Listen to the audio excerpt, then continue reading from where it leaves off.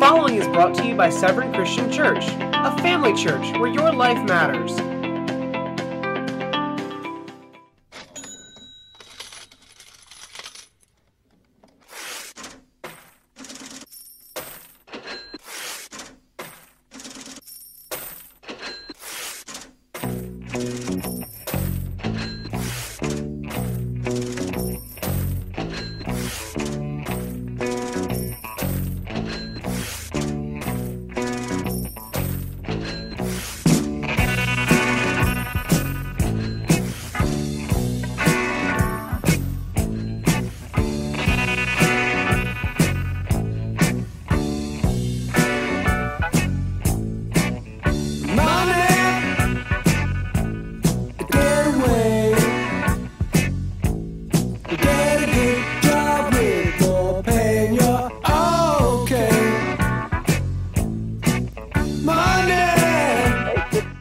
Thanks for having me. A lot has happened since I was with you last in June. On July 4th, while you were celebrating the birthday of America, my wife and I were celebrating survival. We survived the years as parents of teenagers. The baby turned 20.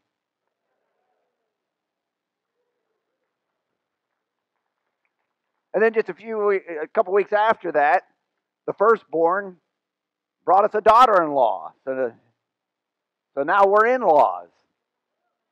And I mentioned somebody, I said, we want to make sure we're in-laws, not outlaws. I said, no, you might want to be outlaws because outlaws get visited. So who knows?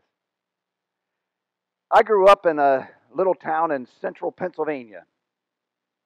And in my growing up years, my dad was always a diesel mechanic. He retired from Ryder truck. Not the rental part of it, but where the big rigs were, he worked on those. While I was growing up, my mother was a stay-at-home mom, as long as I can remember. Although I had 4 older siblings, most of my growing up years were with my brother Casey. As many of you know him. There's a lot of years in between Casey and our older siblings. We kind of had 2 families, the older 3 and then Casey and I. And just for the record, Casey and I have given Mom more grandchildren than the older 3. So that should work out. But all in our growing up years, Mom just kind of took care of us. She did have some seasonal work at a nursery, a plant nursery that was close to home. She would cook during the summer at our local church camp. But I tell you all that because I grew up in a solid middle class family. And church was central to Mom and Casey and I and my father's mother, and not so much Dad in the younger years, but thank God he came around to the Lord near the end of his life. But anyway, they kept me under the influence of the church and encouraged me to have a relationship with the Lord. And so under the influence of the church, you quickly, well, maybe not quickly, but you learn that everything you have is the Lord's. They encouraged me that way, and they taught me how important it was to recognize the fact that God owns it all by giving back to Him, as you just did during the offering time. And so, even as I've grown into adulthood and married, my wife and I have always budgeted and line items. And I always held the power of veto, line item veto. No, that's not. But line 1 was always our tithe and offering. It always, no matter how things were going, lots of money, not so much money, it always came off to the Lord first. And so here I am, decades past when my big brother Will baptized me into Christ in the Marsh Creek, and decades past taking on a bride. And here's what I found out. Through all those years and all those experiences, I've found that God is always faithful. He's never let us down. Even when finances have been tight, we've always given to the Lord, and He's always supplied our needs. So I think we all, and I've had to do this, we've all have to come to grips with Jesus. And we have to answer the question, is he faithful or not? And I would say in a crowd like this, we would never say that Jesus is unfaithful to us. But sometimes our lives during the week tell us a different story. You think about the way you have lived throughout this week and then how you're living today. Is it any different? The way you have talked during the week, the way you talk today, is it any different? It shouldn't be. And so, one key area that really shows what kind of a relationship we have with the Lord and whether or not we trust Him is in our finances. In fact, I'm only aware of one area in the Bible where God says, test me. It's in Malachi, and it's in the area of giving. Test me. See if I won't open the gates of heaven as you give the tithe back to Him. And so it probably goes without saying that it's a wise thing to honor God with our financial giving. And so I want to get into the book of wisdom, the Proverbs. I want to show you a few verses that speak to that. And as I was studying, I came to the conclusion that the Proverbs really talk about God's concern for the poor among us. And so we'll get into that. But before we do, I just want to investigate with you real quick some motivations for giving. Why do we give? Why do we pass these offering bags every week? Why do we have a teaching on financial stewardship and financial giving? Well, there's several motivations, and if I had a ladder here, I would rank them from the bottom motivation to the highest motivation, and as you can see there on the that slide. And so the lowest rung of that ladder would be guilt giving, and a lot of religious giving is spurred on by guilt. You know, they make you feel bad if you don't give. They make you're a lesser person if you don't give a certain amount. Oh, you're really great because you give a great amount. I'm telling you right now, that is not a biblical motivation for giving. Guilt is not in the Bible for giving. There's the motivation that we give to get something. Now, granted, God does promise that if we give, He blesses us. However, it may not be in ways that we think. You know, we may give our money, God may bless us in another way, which is just important. How about needs giving? People only give if they see a need. That's admirable to give when you see a need, but that's not a high motivation because it is dependent on your subjective view of what is a need. Something may be a need, you may not see it as a need, so you don't give. And thanksgiving. People give when they feel thankful, but what if I don't feel thankful? What's that going to do to my giving? Probably reduce it. No, the highest motivation for giving is in worship. You give to worship. I've heard of people who have withheld their tithe and their offering on Sunday morning because they disagreed with a decision of church leadership. I'm telling you right now, if you have done that, you have been disobedient to your God. Because when you give your offering, you don't give it to the church leadership. You don't give it to the evangelists. You don't give it to the elders. You give it as an act of worship. You give it to God. God has appointed leaders in the church. They'll be held accountable for that. But you do not withhold your offerings to your God because of a leadership decision. That's not good. And so we give recognizing the gracious hand of the Lord. And so when we help the poor, it should first be an act of worship to God. And then if it results in thanksgiving or a need is met, that's great, but that's secondary. Worship to God is first. Now, having said that, I want you to consider Proverbs 19 and verse 17. We're going to look at a couple of verses in Proverbs 19. The Bible says, one who is gracious to the poor man. Well, actually, let me stay here. Lends to the Lord, and he will repay him for his good deed. So when you tithe, or you give to a homeless shelter, or you serve at a food pantry, or you help a needy family, you're actually lending to the Lord. And when you lend to somebody, you expect to get back, right? And God's faithful in that. But what if it's a way that's not clear to us? What if it's a way that is totally different than what we were expecting? I mean, God, I gave this money. I was hoping to get more money back. Reminded me of Shadrach, Meshach, and Abednego. You remember those three boys, those three Hebrew boys? They were facing certain execution. And I love what they said when they were getting ready to be thrown into a fiery furnace. They said, we'll always worship God, basically. That's what they said.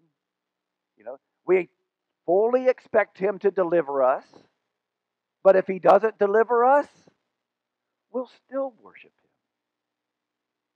What if we give to God expecting a certain thing and we don't get that certain thing? Do we still worship him? We should, because he's God. How about when it comes to relating to people? Well, the Bible says that being generous helps in our relationship with other people. Back in verse 6 of Proverbs 19, many will seek the favor of a generous man, and every man is a friend of him who gives gifts. For some reason, I enjoy one of the movies I watch every year at Christmas time is A Christmas Carol.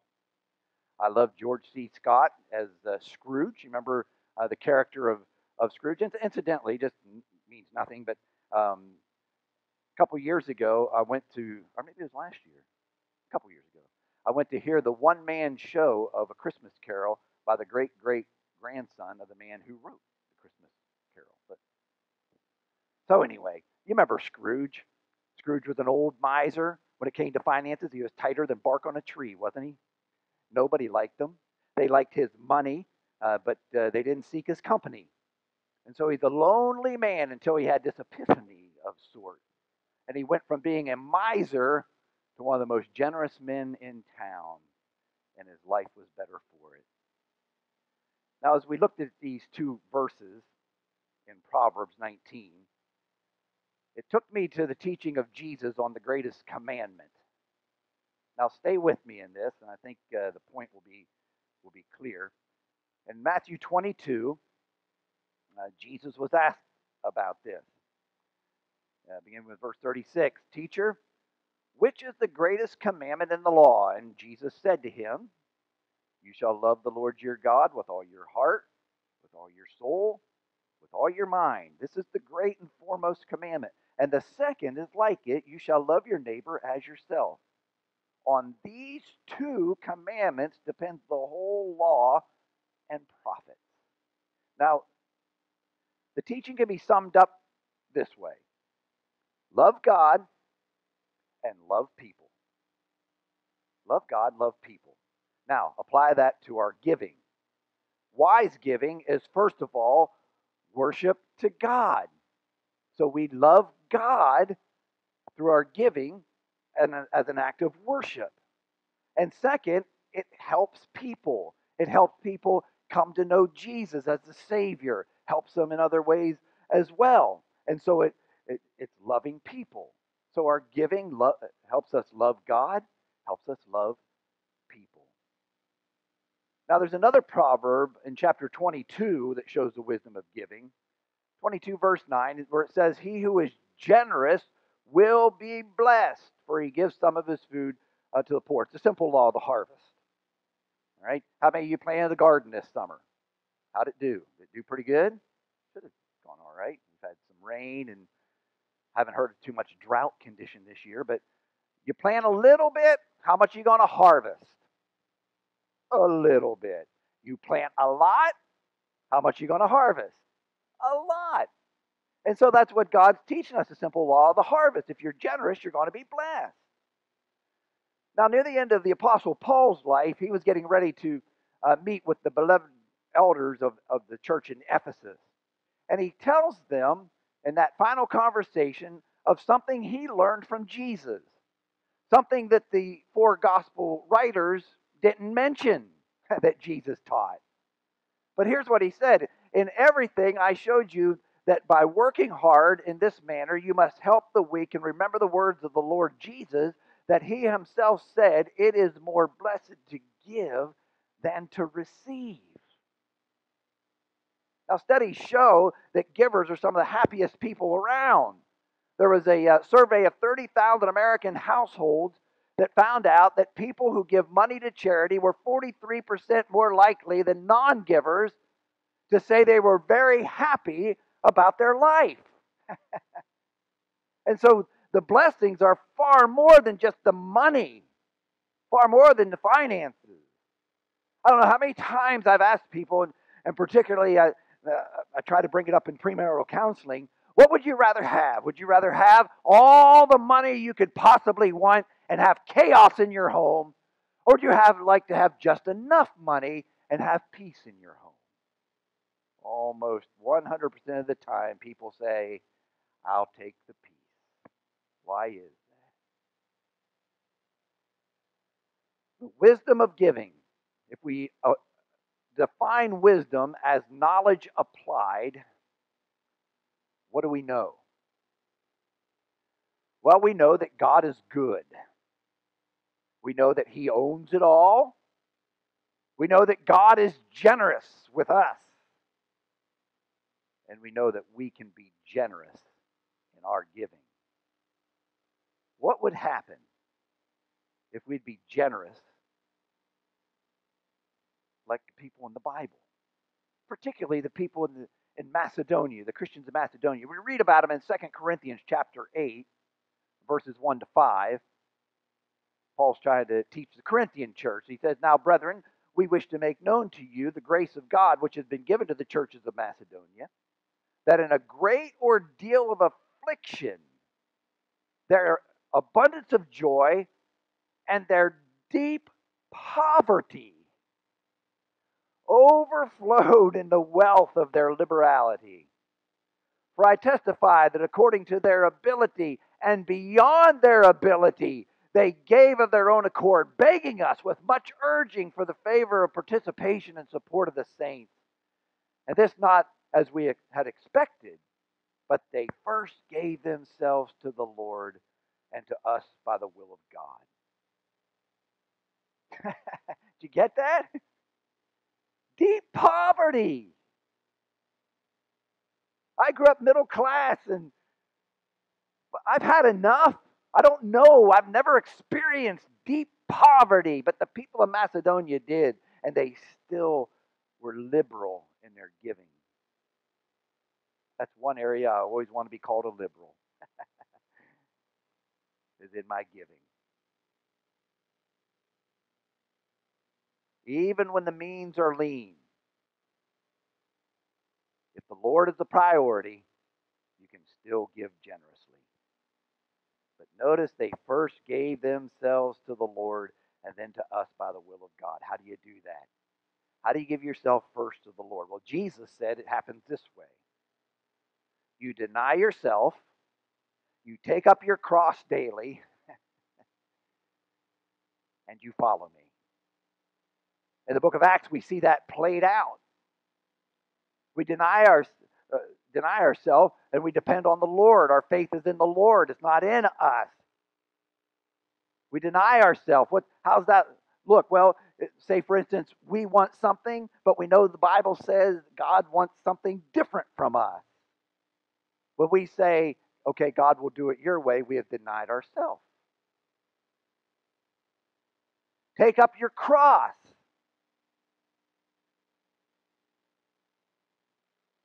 Now, in today's world, we have shirts with crosses on them. We have necklaces with crosses on them. But I'm telling you, the cross, nothing wrong with those. But the cross that Jesus is talking about, there's no comfortable way to carry that kind of cross. So we're always looking for easy street in the Christian life, and I'm telling you, it's not there. No such thing as easy street living the Christian life. We take up our cross, and in the book of Acts, we see people repenting of sin, dying to an old way of life. Because what's repentance? It's a turning. Before we became a Christian, sin was our lifestyle. And so we make a decision to die to that old way of life. And so the best thing to do with a dead person is to bury them.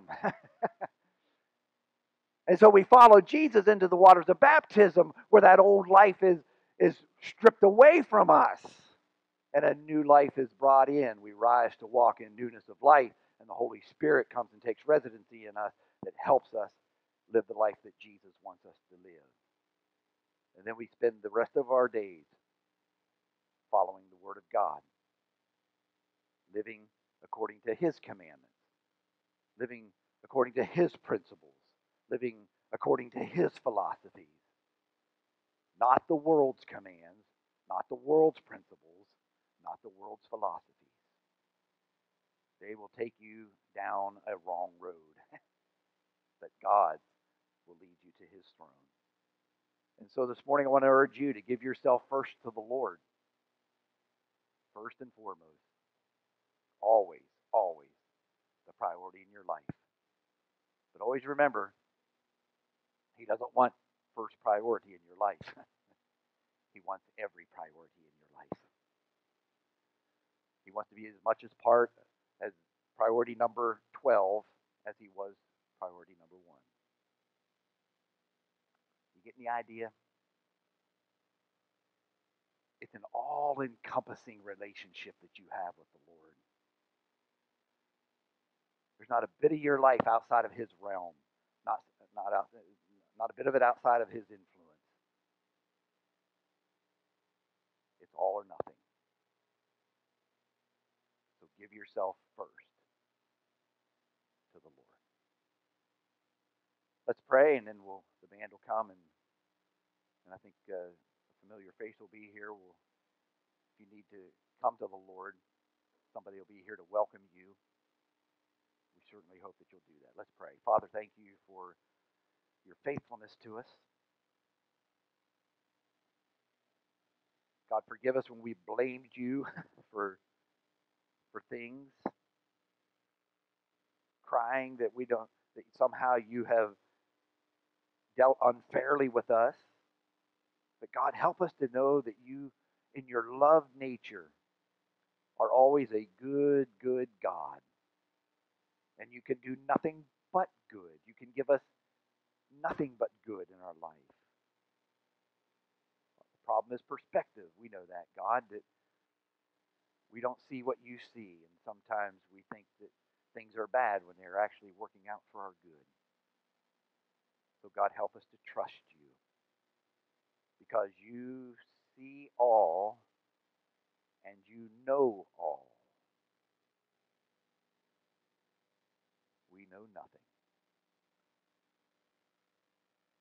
So God, give us that